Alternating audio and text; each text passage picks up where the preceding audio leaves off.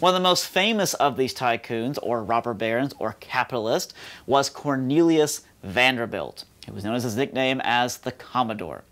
He got his start when his mother gave him $100, and he opened up his own ferry business. He was a teenager at the time.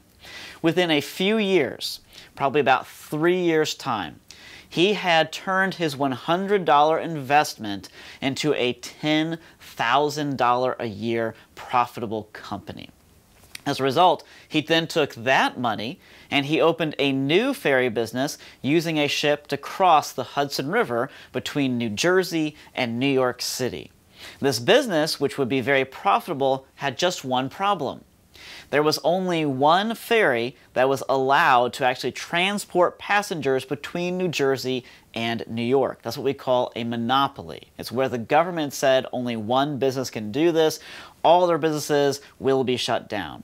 Well, Vanderbilt opened his business, offering passengers a cheaper and faster service across the Hudson River anyway. As a result, it was so profitable that even New Jersey decided, we're not going to shut it down, we're simply going to collect taxes on it.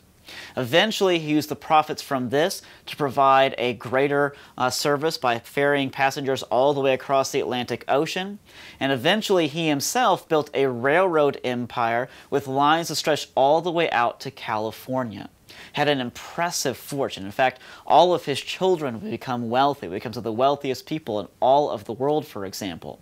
And their summer getaway homes, their cottages, as they called them, which they built in places like Newport, Rhode Island, actually look quite like rich mansions or look like palaces. They were often used the finest materials available in all of the world, often brought in workers from places like Europe and used very expensive materials to build what they simply stayed in for the summer.